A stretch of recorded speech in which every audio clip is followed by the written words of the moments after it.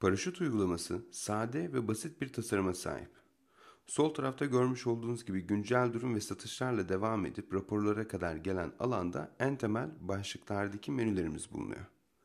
Yine devam eden alanda alt tarafta ayarlar bölümümüz var ve burayla da paraşüt uygulamanızda firma bilgileri, kategoriler ve kullanıcılar gibi ek menüleri burada bulabilirsiniz. Normal şartlarda bu ayar başlığı altındaki menüler gizlenmiş durumdadır. Şu anda sol tarafta gördüğümüz kadarıyla menüleri görüyoruz ancak menüler ikon ve isim şeklinde karşımıza geliyor.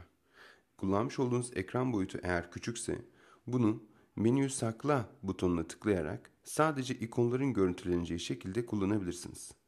İmlecinizi menülere ait ikonların üzerine sürüklediğinizde de hangi alanda olduğunuzu veya bölümde olduğunuzu burada görüntüleyecek şekilde bir tip çıkıyor. Paraşüt uygulaması içerisinde hangi menü içeriğine girecek olursanız olun, satışlar, giderler veya çalışanlar gibi bu sayfaların hemen hepsinde üst tarafta ilgili filtreler ve arama butonu ve sağ tarafta da her zaman yeni içerik ekleme butonu ile karşılaşacaksınız.